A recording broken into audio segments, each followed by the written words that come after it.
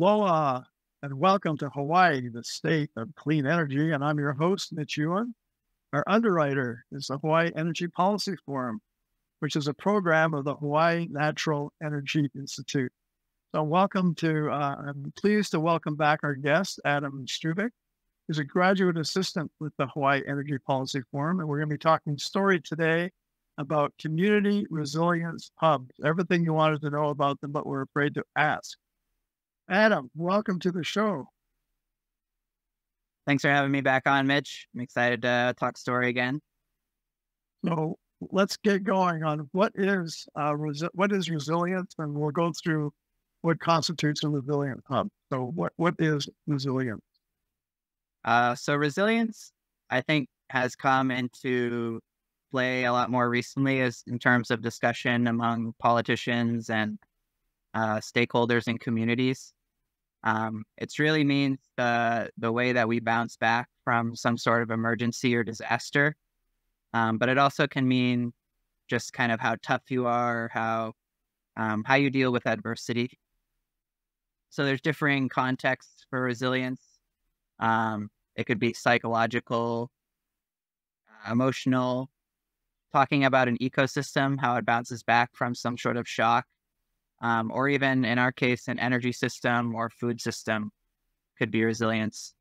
I think maybe about 10 years ago, there was a lot of talk about sustainability, but it's important to make a distinction between sustainability and resilience, because something could theoretically be very sustainable, but not necessarily resilient.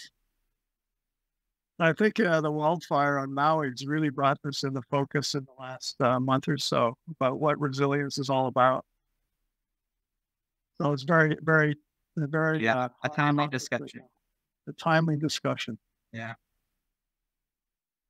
So why is resilience so important? Why is everybody so interested in it now?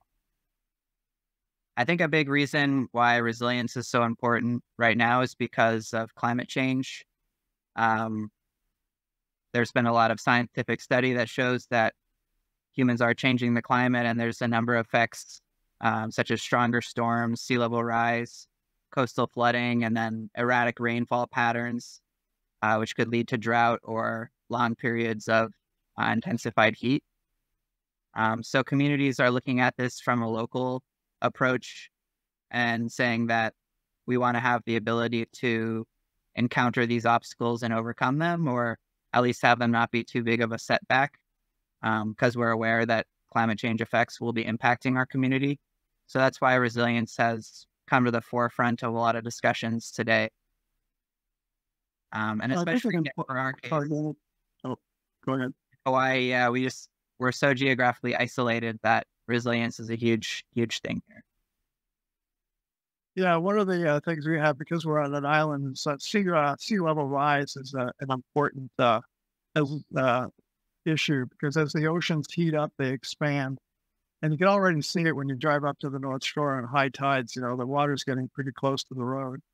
And I think in one of our other slides, we talk about that, what one community is like basically blocked off. If you get a Category 1 storm, it blocks off the whole road, because there's only one road that goes up to the North Shore. So you're stuck on a 2-lane road. If it's underwater, you're stuck. You can't go anywhere. So let's talk a little bit. Sorry, go ahead.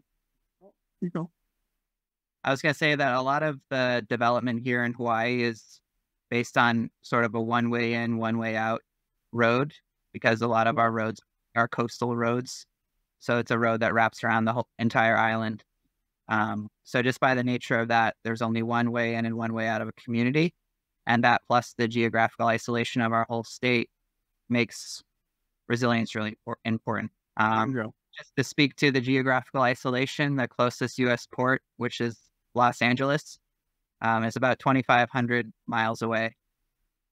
So if there is any sort of major catastrophe, we are kind of on our own in terms of aid reaching us in a timely manner. I think the emergency agencies are pretty well aware of that, but it's really hard to prepare for something like that when aid is so far away.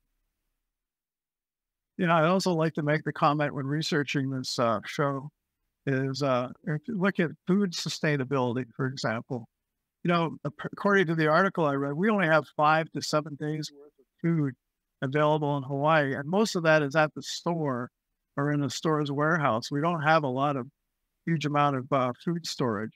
And typically the cycle takes about 14 days from the time you say you're on the mainland to the time it gets to Hawaii. And I guess on the shelf, it's got to go by ocean, which is like a 4 or 5 day trip. You're talking 14 days. So food, and we don't produce that much food anymore here in Hawaii to support ourselves. That's a big issue for Hawaii. Is the level of resilience we have in our food chain. Not good. So what kind of factors affect resilience, Adam? So there's a lot of things that come into play when you're talking about resilience. Part of it is the built environment. So how our community is structured, how our city is structured. And that affects the way that we're protected from natural disasters. But it also affects the way that we recover. Additionally, the natural environment has an effect. If we're altering ecosystems too much, we're probably lowering our community's resilience. And like you mentioned, talking about food systems, a lot of times food production is part of or can be part of the natural environment. So the more that we're degrading those sorts of areas, the less food we may be able to glean from our natural environment. And additionally, the ecosystem services that the natural environment provides for us. For example, coral reefs block a lot of wave energy coming in from storm surge. So if coral reef goes away, then we're going to be much more exposed to those sorts of disasters. And then one final factor is the connection between actors in the community. So this would be the final bullet point there, the strength and collaboration between stakeholders. So in order to have a resilient community, you really need good cooperation between all levels of government, from local up to federal. And then a lot of times resilience is helped by local groups like churches, community groups, schools, NGOs, things like that. Right. So let's talk about a resilience hub now. This is kind of a new concept. It's not that new because I understand there's been efforts as far back as 2011, but we haven't heard. We've heard about hygiene hubs, but we haven't heard about resilience hubs. So let's talk a little bit about that. Yeah, so a resilience hub is really a place that's in the community that people can gather in case of an emergency, and it provides different services that increase the community's resilience. A resilience hub can take a lot of different forms, and we'll look at a couple of them in a few minutes here, but really resilience hubs kind of have already existed in communities, whether it be like a school or some place where you would gather if something goes wrong.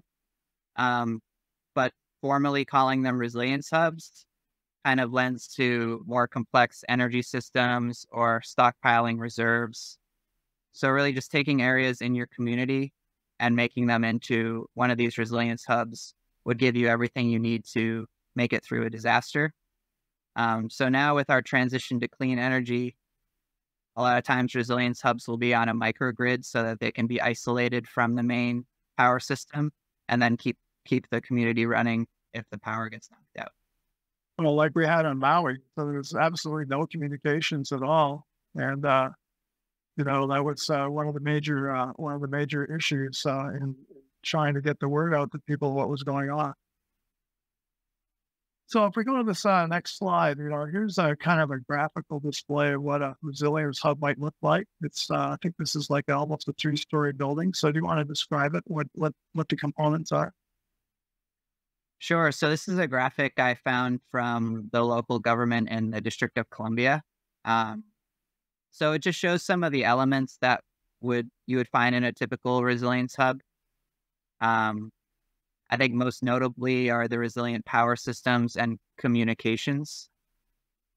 So that's ensuring that your community has power and the ability to communicate with others, even if lots of people have lost power and those communications. So Um, everybody can come in and recharge their cell phones. They can get on the internet and find out what's happening in the world, and also communicate with their families and friends. and I think an important thing to mention is that resilience hubs can function as community centers in times where there's not an emergency. So this is what's referred to as blue sky versus gray sky operation. So blue sky meaning everything's okay. This is just functioning as a normal community center where we can run programs, have community meetings, um, things like that. But then gray sky, when there's some sorts of emergencies, that's when the resilient design, power system, and communications all become very important. Okay, so let's go to the next slide and talk about what they actually do. So resilience hubs really act as a community center and provide security for people, whether that be energy or food security.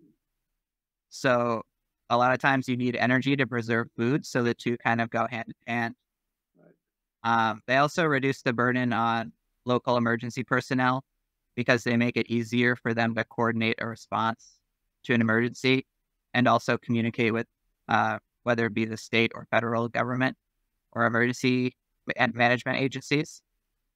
In both blue sky and gray sky times, they can provide access to technology. They could have a technology center where people can come in and use a computer or printer or something like that. And finally, they back up communications networks.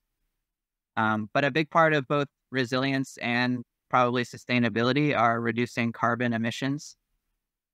So a lot of the resilience hubs that we're seeing proposed today are using clean energy systems, are advertised as carbon neutral. So one final kind of service that they provide is reducing the overall carbon emissions of the community. Very good.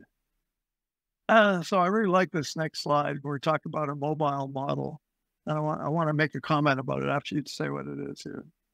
Yeah, well, I had lived in Florida for a few years, so I am familiar with how warm it gets there. So this was a mobile resilience hub that was designed for the Orlando city government.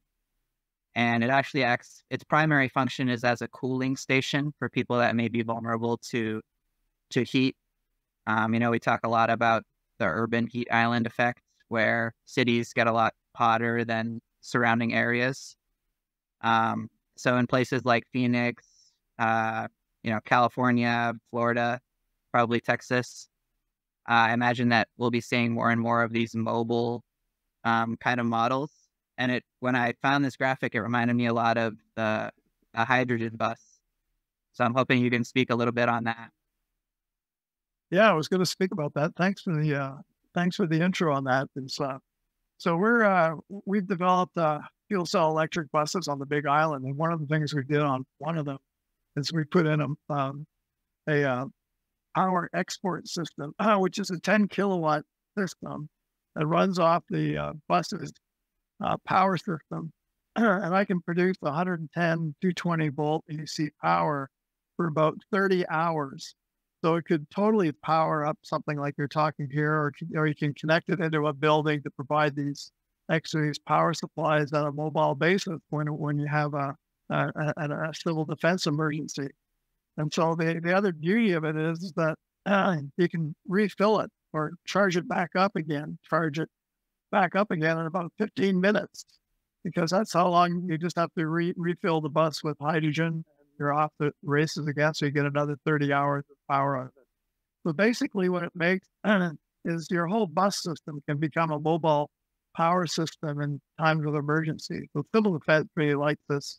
And then when you're trying to justify, costs of a bus compared to a diesel, maybe now, but maybe not so much later when they get to be at parity, it really makes a good business case, a value added business case. What's the value of being able to save somebody's life by running a dialysis machine or keep them cool, like you see here? So That's a great concept, and something we can develop as we continue to go forward. Yeah, and I think that's a big part of this whole resilience hub idea is being able to stack different functions. So in your case, it's the community bus system, but it's also functioning in times of emergency as a backup or redundancy to all these different things. Um, so that's something that a lot of resilience hubs do is take an existing building in the community, whether it be a school or hospital, and then you're able to retrofit that into a resilience hub. So they don't necessarily need to be built from scratch, or they can stack upon functions like the community bus system, like you mentioned. So yeah, I think that's great. Okay, so let's talk a little bit more about why we want them here in Hawaii. I think we covered it, but we actually have a slide on that, so go for it. Well, Hawaii has a commitment to renewable clean energy. So resilience hubs and microgrids kind of have to go hand in hand when we're discussing that. Microgrids, again, is a way to isolate yourself from the main power grid, which a resilience hub would do. And this is just due to the nature of reducing the use of fossil fuels. But in Hawaii specifically, we also have very isolated communities, like we've discussed a little bit. We are vulnerable here to several different kinds of natural disasters, whether it be hurricane, tsunami, volcano, or wildfire. And we also have a need for food and energy self-sufficiency. Historically speaking, Hawaii has been very self-sufficient in its food production, but now we're heavily reliant on imports for both food and energy. So having resilience hubs that contribute to food and energy security would maybe put a small dent in that, while also making communities able to respond to disasters more. As we saw on Maui, that's really, really important. Just brought it totally into focus. We can't ignore this anymore. I can't kick the can down the road. We've got to be proactive and get out ahead of this thing. It's kind of a false economy not to invest now, because look at the cost of not investing in Maui. I mean, billions of dollars, as opposed to like for a few $1,000,000, we could have been much better prepared. So let's talk about what kind of agencies are out there to support this now. Yeah, so I thought something that was interesting when I was doing research is, I got a moped going by. A lot of community resilience hubs are bottom up, meaning that they're started by members in their community or like an NGO that is operating in the community. But then they're supported by the higher levels of government, whether that be the city and county or even state or federal government. The city and county of Honolulu came out with an Oahu resilience strategy plan. And a part of that plan was to incorporate resilience hubs in the most isolated communities. Additionally, the Hawaii Department of Health, which is a state level government, has put out some publications on resilience hubs and how they interact with community health. And then UH, in the form of SOS, is getting involved. But the main NGO or business, I guess, that's driving the push for resilience hubs, I found, was called Vibrant Hawaii. So they've put out a lot of interesting publications on resilience hubs that the listeners can check out. And finally, Hawaii County, I think, has also shown a lot of interest in resilience hubs. Okay, so a prime example is what's happening on Oahu on the North Shore. So let's go through that. This is an example of one that's actually being set up now as we speak, although it's been started quite a long time ago. So tell us about this, Adam. Yes, so this is in the Hau'ula community, which is on the windward side of Oahu. Their process started in 2011. They realized that they were a very isolated community. So they wanted to pursue making a resilience hub or planning out a resilience hub. I think part of their process was analyzing what kind of disasters they were exposed to. And they found that even with just a Category 1 hurricane, it's possible for both ways in and out of the community to be blocked. So that kind of necessitates the need for them to be more resilient towards any kind of emergency. So the resilience. I like to make one comment. That it's not, a Category 1 hurricane. It's not just covering the road with water. I mean, the road can actually get washed away. So that's why it would be, much longer than just, oh, well, the storm's gone. We're okay now. Well, maybe your roads are totally gone. And how long does it take to put in a new road? Well, quite a long time, actually. Even if you're going, 24/7 trying to put in a new road, you still have to spend the time to do it. So that's why these people can be stuck there for, several, could it be even weeks before they can get out of their neighborhood. Yeah, definitely. One interesting thing I think about this resilience hub was that they have they designed a helicopter pad, so they'll be able to evacuate people or fly in and out supplies.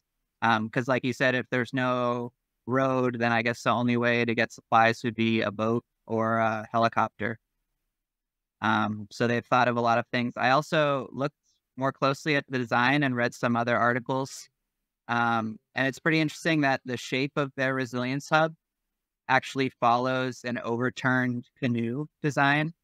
Because when Native Hawaiians faced big storms, I guess they would paddle their canoes out and then flip them over.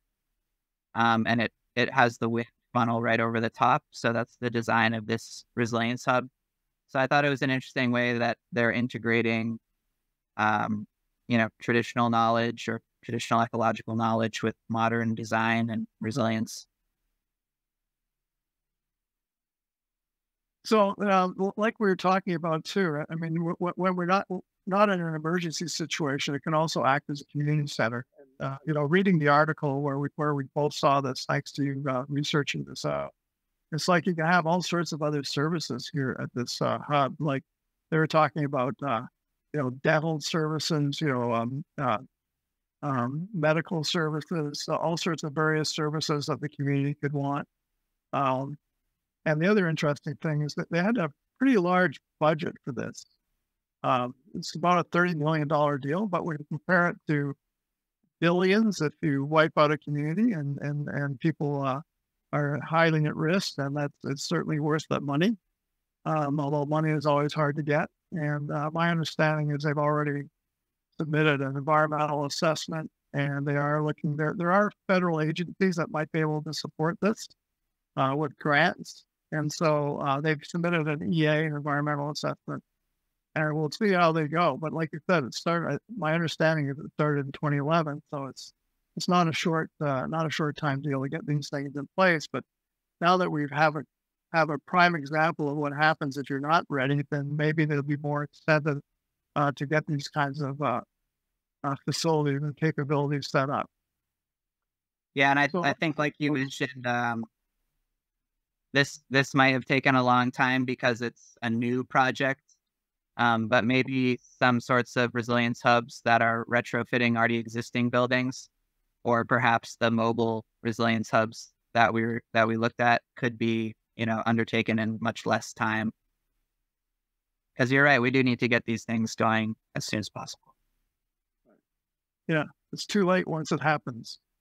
Then you're stuck. So let's have some final thoughts. Well, what do you think about all this? How can we sum up for the audience here, Adam?